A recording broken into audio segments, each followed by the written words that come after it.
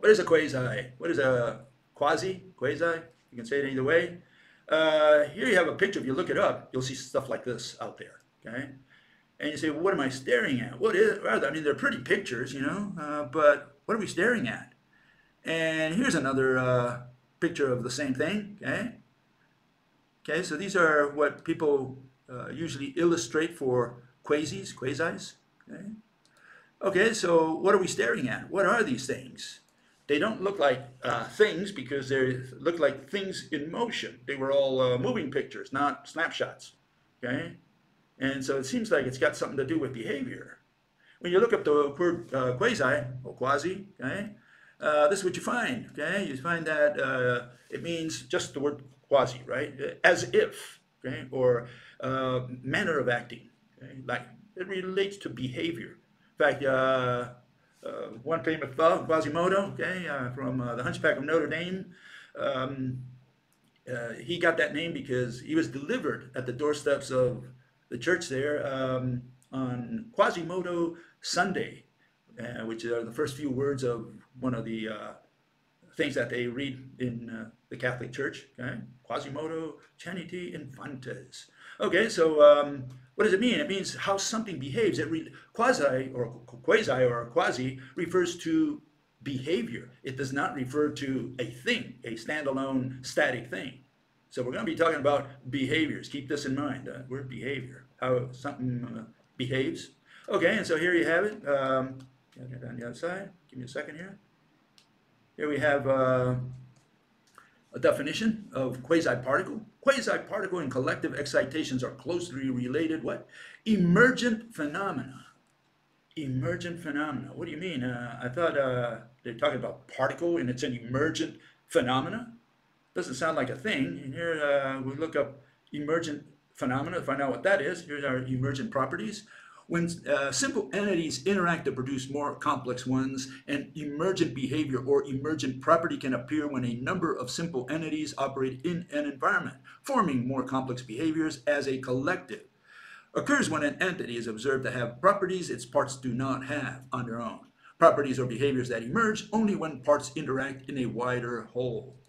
Okay, so we're talking about, again, behavior and emergent, meaning, you know, that out of a group, some behavior emerges, is created, is born, and that somehow people can measure or not observe because a lot of this stuff is microscopic, so they cannot observe it like see with their eyes. They can measure something there, and they call this behavior a particle. That's what's going to happen here. Okay, so it says arising when a microscopically complicated system such as a solid behaves as if, right? Behaves as if it contained different weakly interacting particles in vacuum. The aggregate motion of electrons, for example. Okay, collective excitations include the phonon, a quasi-particle derived from vibrations of atoms in a solid, and the plasmons, a particle derived from plasma oscillations. So they call it a particle, but we're not talking about a particle. We're talking about a bunch of moving things collectively called a particle. Okay, it's like you're saying, what is a table? Well, a table is all these atoms, and the electrons are moving within atoms. So a table is a bunch of moving electrons. No, that's not what a table is. A table is what I point to. That's called a table.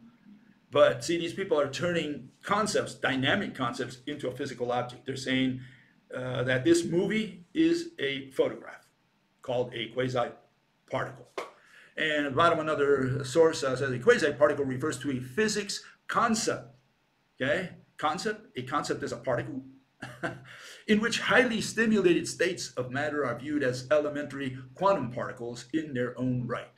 Again, they're turning a concept, they're telling you right in your face that, you know, they're turning this concept into an object, into a thing, into a particle. And you would think a particle, you know, because when people think of particles, they think of a, you know, a tiny little ball, something like this. You know, they say that's a particle, maybe a little smaller than this one, right? We're talking about a speck of dust, grain of sand, maybe a seed, tiny seed. That's a particle. That's what people imagine for a particle. And so they use the word particle, but particle is very, very misleading because it has nothing to do with particle, with a notion that everybody has in their minds of what a particle is. Okay, so here we have what a particle is. We talked about this the other day. A particle is essentially a field, okay? So you have this field, whatever a field is, it just covers the entire universe, some kind of field, maybe gravitational field, electric field, magnetic field. You have all these fields out there. And they're all somehow different. Electric Universe says it's all the same. Okay, great. But we have these fields. We don't know what this field is.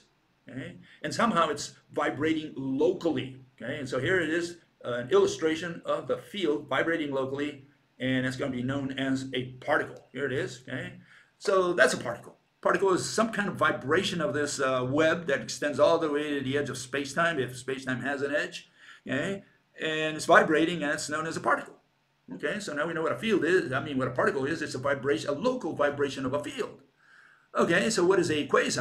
Well, the quasi, if you take many of these now, we're going to take many of these, and we're going to build a quasi with it, because it's a collective, or a collection of particles that are moving, essentially. Here it is. Okay, so that's a quasi, the whole thing, okay? Not one of those, but all of them. That's known as a quasi. So we have the single one, and you have the many, okay? So you get the idea, hopefully, that we have a local vibration of a field that's going to be a particle. We have many of these particles, and that's going to be the quasi. Okay? And but what is a field? You know, I mean, you see all those little lines. What are they? What are we talking about? I mean, if you see a hummingbird vibrating, you say, okay, that's a hummingbird, but I can take a snapshot of that and say, okay, what do I get when I take a snapshot? Well, I get a hummingbird. I get some kind of bird, some object in front of me that has shape, right? But when you do that with the field, you don't get these little lines. What you get is a bunch of numbers, because the field is defined as a bunch of numbers that are vibrating. So here it is. This is a field. So it's a field, a physical quantity that has a value for each point in space and time. And so what is a physical quantity? Well, it's a physical property of a material or system that can be quantified by measurement. And they talk about, you know, give an example of 32.3 kilograms being a physical quantity of mass. Okay, great. And so what is a physical property? It says any property that is measurable, whose value describes, etc., etc., etc. In other words, it's a property and it describes. It's measurable. And that has very little to do with physics. It's got to do a lot to do with mathematics, because we don't measure in physics and we do not describe. What we do in physics is explain. We need to explain how the universe works. Anybody can describe a chair and say how that it's brown, that it's got 4 legs, got a backrest. You know, you can describe a chair. Does that make you a scientist because you can describe it both qualitatively and quantitatively? And what is a property? Well, property is a characteristic of an object. A red object is said to have the property of redness. Okay, so it's just some feature that an object has. Okay, so if that's what a field eventually is, then we're not saying much about, you know, we're not saying it's an object, it's a property of an object. And then you have a measurement. What is it? The quantification of attributes of an object or event. Okay, so we have a bunch of concepts. That's all we have. We have no physical objects so far. We don't know what a field is because it's just a bunch of numbers. A physical quantity that has value at each point in space and time. And there you have it. There's your field on the right. Okay? And if it vibrates, well, you have a particle. And if a lot of them vibrate, well, then you have what is known as a quasi-particle. Okay? A quasi-particle, whatever. And so here's a summary of that, the conclusions. Okay? Okay, you have the field. What is it? Excited values. What is a particle? It's an excited field. Okay, what is a quasi-particle? Well, it's a many excited particles. Okay, so now you know what all these things are. You know what a quasi is. You know, quasi-quasis. Okay, so that's it. One of the problems we have here is that you don't find any of these in the standard model. I mean, if these are particles, you would think that you know, you could fill the standard model with it. And here's the standard model, okay? And you don't see any quasis in there. And you say, well, why not? Well, maybe because they're not fundamental, you know, and, you know, they've taken a lot of the fundamental ones out of there. Do we know whether the electron is fundamental? Do we know whether the muon is fundamental? I mean, maybe they're made out of more subparts. Are they going to remove the muon and the electron once we find, you know, what to put in there? You know, so this is the issue. The issue is, are they ever going to reach a fundamental particle? Are they interested in reaching a fundamental particle? How do they plan to get there? I mean, smash particles forever with ever bigger colliders to see what if you can smash that particle, what you get out of it, and then you take the electron, you break it into pieces. You call that the A and the B or the C or whatever. Is that what these scientists do? You know, they just smash particles and give them names without understanding anything. you know. Okay, so if they're not in the standard model, where do you find the quasis, the quasis? Well, here you have, there's a list of them in the Wikipedia, and you can find all of them there, all the ones that I guess they found to date, or that they invented to date. And what are we staring at? We're staring at a list of so-called particles, quasi-particles. And what are they? They are just collective behaviors.